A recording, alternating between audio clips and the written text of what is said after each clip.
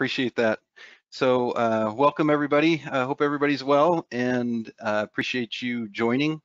This is my first webinar, so appreciate your patience. I did wait until there was a global pandemic so we could get a greater audience, and I guess that time is now. So hopefully we don't have to have another one for me to do a webinar, but appreciate you guys joining. So let's see here. So we already talked about my background a little bit. Was engineer for quite a while, and then I've transitioned over to patent law. And when I started out, I was an engineer at Hughes Space and Comm, doing some electronics work, International Rectifier, doing some semiconductor MOSFET work, and then Pulse Electronics, doing some electronics components. And we were just talking about some surface mount work there. Throughout that transition, I went from having almost no knowledge of patents to managing outside patent counsel when I was at Pulse Electronics, and then to full-time patent law in 2012. And this is basically a summary of the most useful things I wish I knew when I was doing engineering. I never had any IP training at these companies. Although they're fairly large, there was very minimal training that involved intellectual property, how to deal with it, how to review patents, should we be reviewing patents. However, when I got into intellectual property, I found that engineering is what the patent litigators call the treasure trove. So during patent litigation, this is where they go. They go to the engineering emails, they go to the engineering notebooks to lead the case.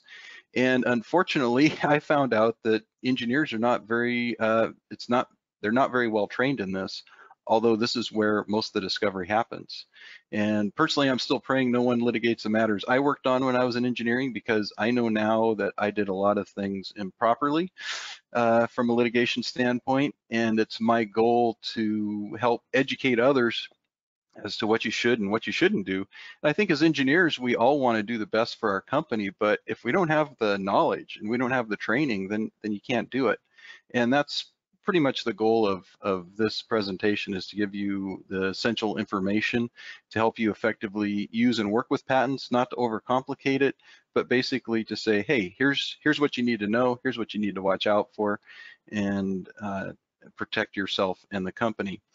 Now you may say, well, patent litigation doesn't really happen. It's only in a few % of the cases. And that's true. Litigation only happens in a few % of the cases. But assertions of litigation, where someone sends you a cease and desist letter or something like that, happens quite a bit more frequently. And litigation does happen. I was in engineering for about 18 years. And I was working at Pulse Electronics. And fortunately, it was before my time, but there was a lawsuit with Halo about Pulse infringing on some patents. And when I came in, my engineering team had to support that case. This case actually was one of the seminal cases that went to the Supreme Court. And it took a lot of engineering time. My engineers were being deposed. It took a lot of money. It took a lot of focus away from real engineering work and building the products that made the company money. So hopefully some things in here you learn can help to prevent that from happening at your company.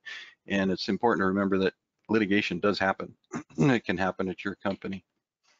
So starting out, I'll give you a brief review of intellectual property to bring everybody up to speed on intellectual property. There's a few introductory slides, and then we'll get into kind of what I believe is the 4 main things engineers should know about intellectual property.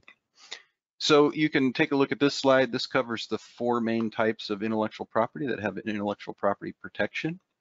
So you can take all your research and development, your products, product brands, all this sort of information, and you can break it down into 4 different categories of protection. Patents, of course, we'll be talking about in this presentation.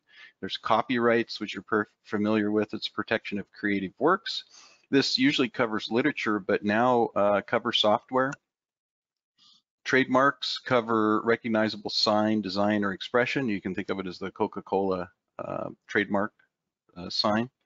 And then trade secrets is information generally not known to the public, but confers an economic benefit on the holder. You can think of this as the Coca-Cola formula.